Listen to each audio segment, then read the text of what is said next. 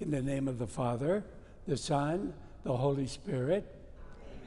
The grace of our Lord Jesus Christ, the love of God the Father, communion of the Holy Spirit be with all of you. And with you.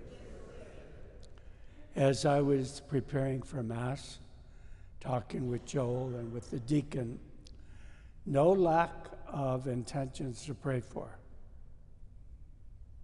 The earthquake in Haiti, Afghanistan. And I think it's beautiful on the part of Catholics. Try to identify with those people in our own imagination. Despair, hopelessness, pain, fear. We pray for them.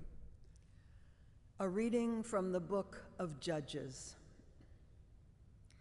The angel of the Lord came and sat under the terebinth in Ophrah that belonged to Joash the Abiezrite. While his son Gideon was beating out wheat in the winepress to save it from the Midianites, the angel of the Lord appeared to him and said, "The Lord is with you, O champion."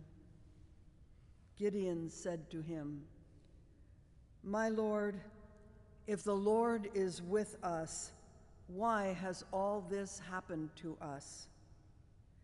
Where are his wondrous deeds, of which our fathers told us when they said, 'Did not the Lord bring us up from Egypt?' For now the Lord has abandoned us and has delivered us into the power of Midian." The Lord turned to him and said, "Go with the strength you have and save Israel from the power of Midian. It is I who send you." But Gideon answered him, "Please, my Lord, how can I save Israel? My family is the lowest in Manasseh, and I am the most insignificant in my father's house." "I shall be with you," the Lord said to him, "and you will cut down Midian to the last man." Gideon answered him, "If I find favor with you, give me a sign that you are speaking to me.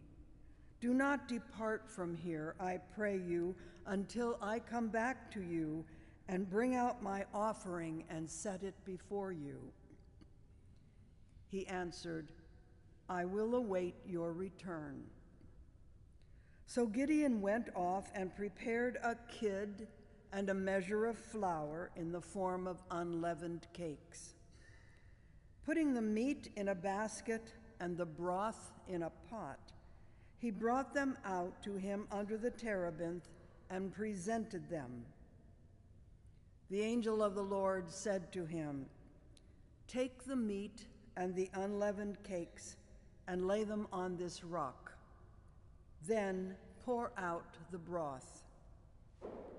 When he had done so, the angel of the Lord stretched out the tip of the staff he held and touched the meat and the unleavened cakes. Thereupon, a fire came up from the rock that consumed the meat and unleavened cakes, and the angel of the Lord disappeared from sight. Gideon, now aware that it had been the angel of the Lord, said, "Alas, Lord God, that I have seen the angel of the Lord face to face." The Lord answered him, "Be calm, do not fear, you shall not die." So Gideon built there an altar to the Lord and called it Yahweh Shalom. The word of the Lord. A reading from the Holy Gospel according to Matthew. To you, O Lord. Jesus said to his disciples, "Amen, I say to you, it will be hard for one who is rich to enter the kingdom of heaven. Again, I say to you, it is easier for a camel to pass through the eye of a needle than for one who is rich to enter the kingdom of heaven." When the disciples heard this, they were greatly astonished and said, "Who then can be saved?" Jesus looked at them and said, "For men, this is impossible, but for God all things are possible." Then Peter said to him in reply, "We have given up everything and followed you. What shall there be for us?" Jesus said to him, "Amen, I say to you, that you who have followed me in the new age, when the Son of Man is seated on his throne of glory, will yourselves sit on 12 thrones, judging the 12 tribes of Israel. And everyone who has given up houses or brothers or sisters or father or mother or children or lands for the sake of my name will receive 100 times more and will inherit eternal life. But many who are first will be last, and the last will be first." The Gospel of the Lord. Praise to you.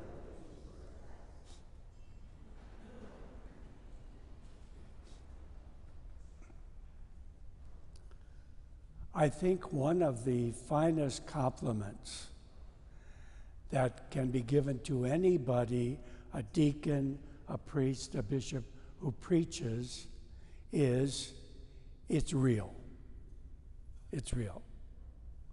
I can truly identify in my own lived experience with what he is saying.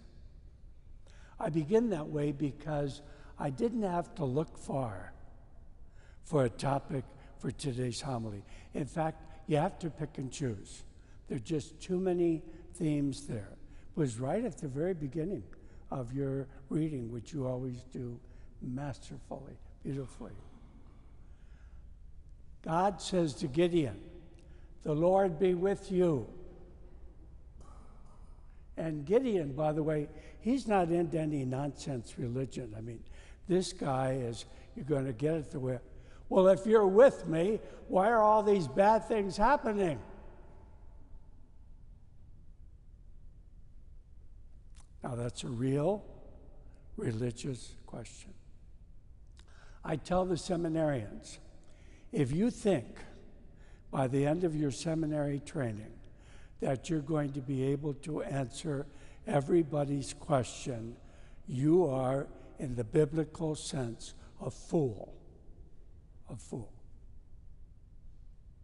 In other words, what is the base of life is a mystery?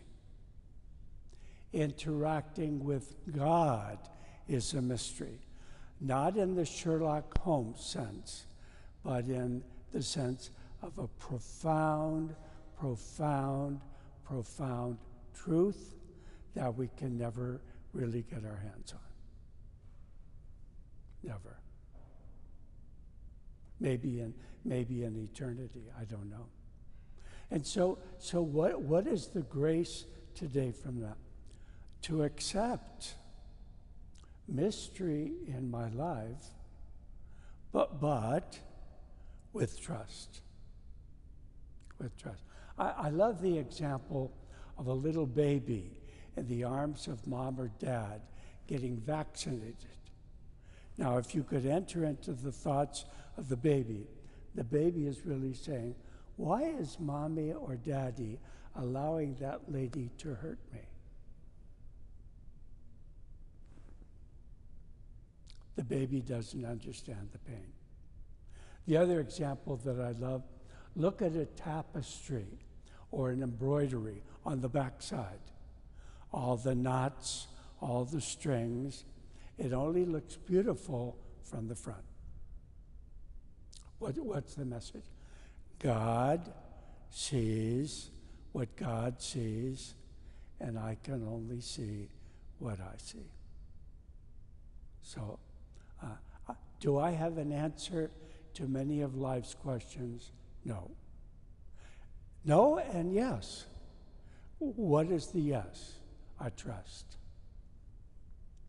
You trust.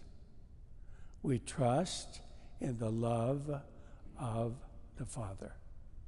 By the way, I don't know how this came up on the internet yesterday, but I was reading something about our Holy Father. One of his devotions is to Our Lady, undoer, tying of knots. Familiar with that? Our Lady, undoer of knots. I found this little prayer. Undo the knots of my mind, the knots of my heart, the knots of my life. Remove the have-nots, the can-nots, and the do-nots. The do-nots. Two little things relative to Vietnam. I'm kind of extra happy these days. You know why? Why? My helper called me the other day, said this on Sunday, and said, Father, you're the first to know my wife is pregnant. We're expecting our second child. Well, I'm all Hawaii has in this country. All of his family, his one sister's in France, the rest of the family, they're in Vietnam. So I said, well, I've got to do what a grandma, grandpa, brothers. So I screamed and yelled and jumped up and down. I think the priest at the house thought I was kind of losing it, and I was. God be praised. Y and his wife are expecting their second child. On the other side, things are terrible right now in Vietnam because of the virus. Sister Tu, one of my close friends, she's not at the mother house, but at the mother house of several hundred nuns. Over 100 of them have the virus. 5 have died in the past week. 5. They were told by the local hospital, we're full, so don't bother coming. All they have, I sent them Tylenol, vitamin C, a few other things like that. So let's count our blessings. Why God is allowing that to these beloved nuns, I don't know. But I trust. And I encourage you also to trust. Father, Son, Holy Spirit, amen.